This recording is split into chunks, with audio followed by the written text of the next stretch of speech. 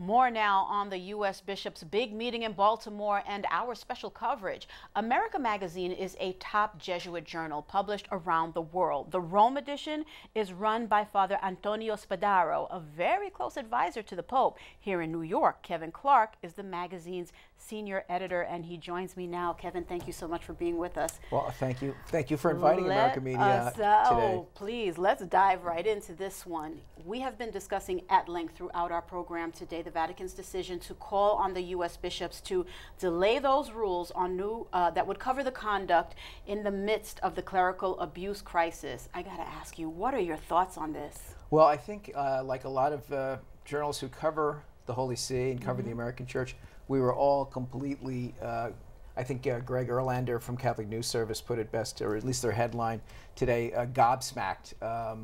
That decision, which apparently was also a great shock to Cardinal DiNardo and the entire U.S. Bishops' Conference, came out of nowhere this morning. I was on my way to work, and I got an alert from for our correspondent in Baltimore, Michael O'Loughlin, who said, "Hold on, the bishops have been told by Rome not to vote on these protocols that we've all been anticipating. We're all anticipating this being the centerpiece discussion at this fall conference."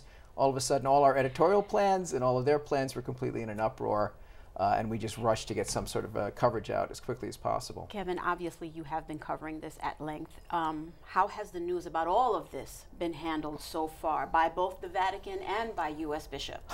Well, I would love to say that this is unusually incompetent display from both parties, but we've been here before. The Vatican has a notoriously poor communications facade. I mean, they're constantly wrong footing on what should be, fairly normal communications protocols, procedures. What do you think is behind that? I'm not sure. They've been hiring a lot of professionals, a lot of communications professionals in recent years to try and improve their performance, and yet we still end up with very poor lack of transparency, surprise decisions, that are never quite explained. So this is a perfect example. Because the Holy See did not explain why this happened, the void is being filled with all sorts of conspiracy theories and all sorts of guessing and speculation. No one has any information, and yet it could be something that probably could be very easily explained if someone would do so in Rome. And so now we wait. We have people from all over the Catholic Church, from prelates to lay people, that they really wanted to see, as you've mentioned, some kind of action with regard to this case. Now we have to wait until February. Yeah. Wise move by the Vatican?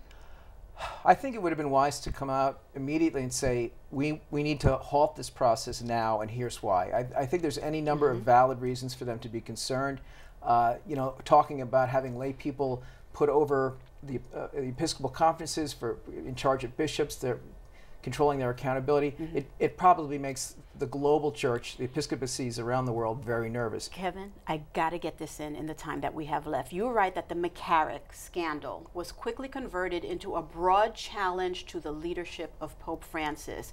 What will it take for people to finally believe that the Holy Father is not only meeting this challenge, but doing his best to surmount it? We have about 30 seconds. Well, I think, as the Pope says, he's got to confront the sin, the structural sin of clericalism, and just break that hold it has over the Church with transparency and real accountability. When bishops do wrong, they should be held accountable for it, and those wrongdoings should be brought to light immediately. Kevin, I really thank you for your perspective on this. This is a tough story, and I'm sure we'll have you back. Thank you so much. Thanks for having me.